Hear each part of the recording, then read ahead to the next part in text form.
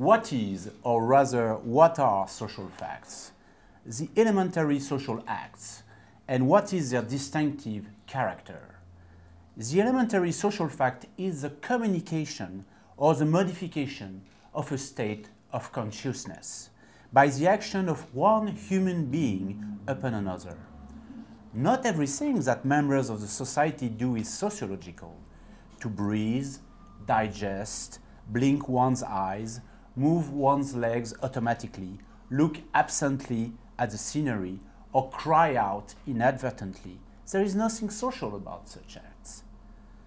But to talk to someone, pray to an idol, weave a piece of clothing, cut down a tree, stab an enemy, sculpt a piece of stone, those are social acts. For it is only the social man who would act in this way. Without the example of the other man, he has voluntarily or involuntarily copied since the cradle, he would not act thus. The common characteristic of social acts, indeed, is to be imitative. Here is then a character that is clear-cut and what is more, objective. This is purely psychological as an explanation of social facts. It misses completely what is specific, that is social about them. Whatever the value of this intermental psychology, why should it exercise a sort of guiding action on the specific disciplines of which it should in fact be the product? Between psychology and sociology, there is the same break in continuity as there is between biology and the physical sciences. This is why every time a social phenomenon is directly explained by a psychological phenomenon, we may rest assured that the explanation is false. At first glance, one cannot make sense of this, but once initiated into the doctrine of the author, here's what it means. It is not the more or less of generalization, of imitative propagation of a fact which constitute its more or less social character. It is the more or less of coercivity. Indeed, according to my opponent, for by this point we have merely uncovered the half of his thought, the definition of the social fact is double. One of its characters, as we know, is again, I quote, that it exists independently of its individual expressions, end of quote. But there is another character, no less important, which is to be coercive. Wait a minute. We must delineate in a precise fashion the exact field of sociology. It embraces one single, well-defined group of phenomena. A social fact is identifiable through the power of external coercion, which it exerts or is capable of exerting upon individuals. The presence of this power is recognizable. It is recognizable either because the existence of some predetermined sanction or through the resistance that the fact opposes to any individual action that seems to threaten it. Of course, a social fact can also be defined by ascertaining how widespread it is within the group. But one must be careful to add a second essential characteristic. A social fact exists independently of the particular forms that it may assume in the process of spreading. In fact, the second definition is simply another formulation of the first one. If a mode of behavior that exists outside the consciousness of individuals becomes general, it can only do so by exerting pressure upon them.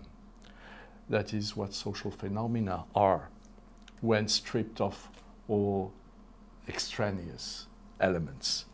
As to their private manifestations, these indeed, they have something social about them, but they are not phenomena that are in a strict sense sociological.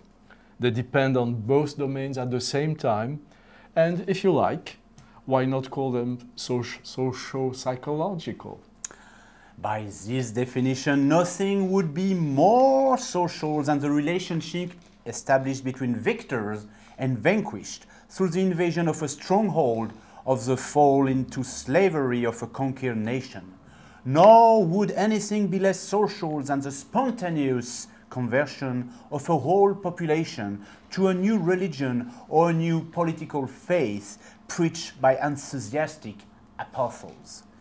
The mistake here is so noticeable to my mind that one is forced to wonder how it could have been born and taken root in such a powerful intelligence. Mr. Durkheim tells us, given that the social fact is essentially external to the individual, it cannot infiltrate the individual without imposing itself. I fail to see the validity of this inference. Of course, of course. Of course, the distinction between the social and individual does not always present itself with equal clarity. At first sight, certain social facts seem inseparable from the forms they assume in individual cases. Yet statistics allow us a means of isolating them. For example, certain currents of opinion whose intensity varies according to the time and country in which they occur may impel us towards marriage or suicide, towards higher or lower birth rates. Such currents are what I call social facts. Oh, if one depends upon statistics as an essentially objective source of information, one is deluding oneself. The oracles of this Sibyl are often ambiguous and in need of interpretation. In truth, official statistics function as yet too imperfectly and have functioned for too short a time to bring any conclusive factors to the debate that concern us. I know this all the better since it is I, Mr. Durkheim, who provided you, at your request, with the statistics of the office I led and which have contributed to your opus on suicide.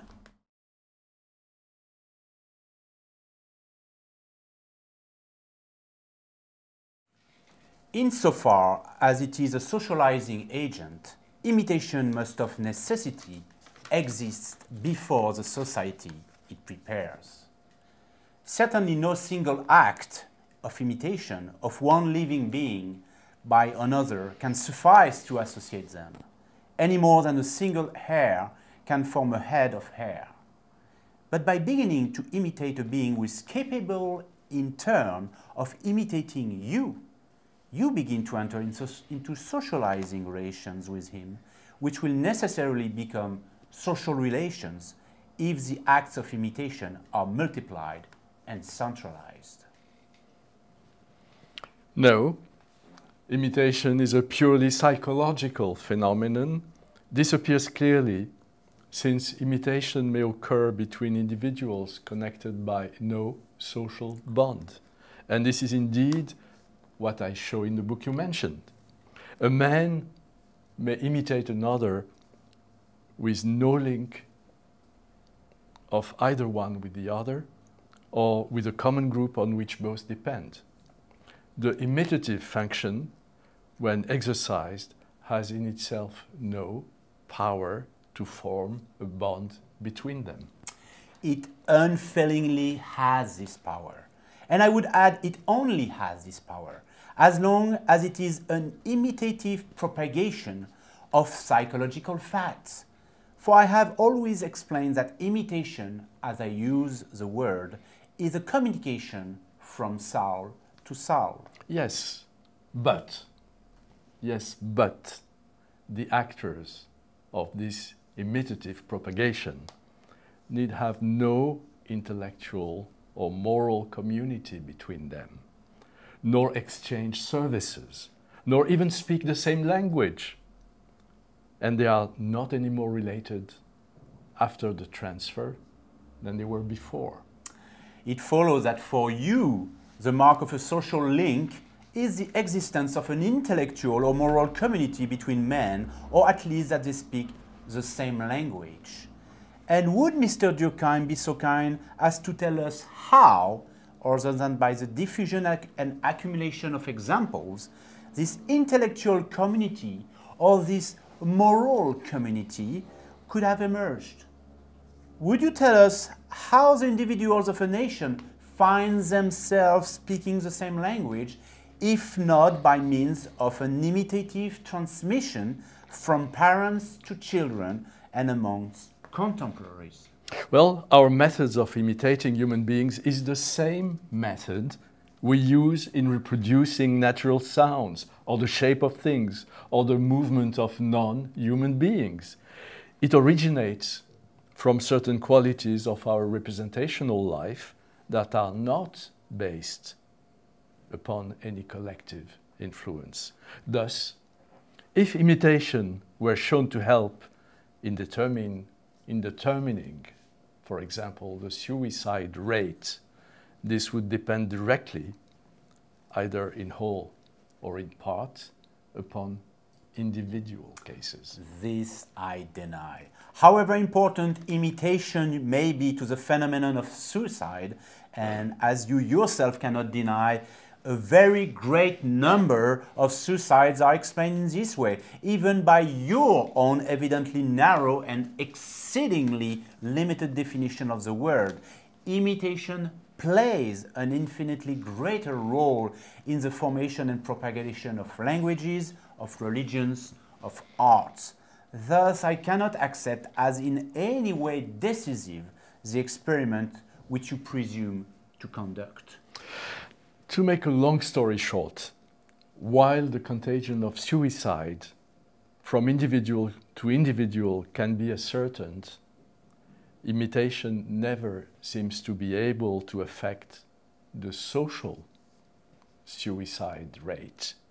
Imitation may give rise to more or less numerous individual cases, but it does not contribute to the unequal tendency to self-destruction in different societies or in smaller social groups within each society. A mysterious claim indeed. If by this you mean that the collective inclination exists above and apart from all of the individual inclination to suicide, that is pure myth. If you merely mean that for each particular individual, the inclination he feels to suicide proceeds from the inclination specific to the set of other individuals who wish to kill themselves, this is a mark of agreement with my theory of imitation.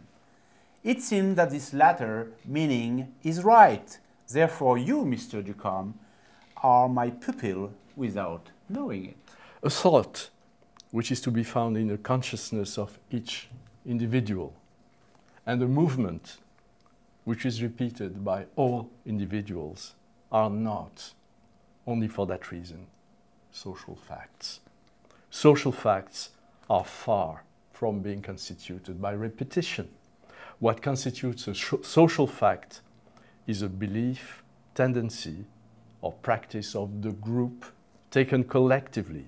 A social fact is something else entirely from the form it may assume when it is refracted through individuals. How could it be refracted before existing? And how could it exist? Let us speak intelligibly, outside of all individuals. The truth is that a social thing, whatever it might be, devolves and passes on not from the social group collectively to the individual, but rather from one individual to another individual, and that in the passage of one mind into another mind, it is refracted. Hallelujah.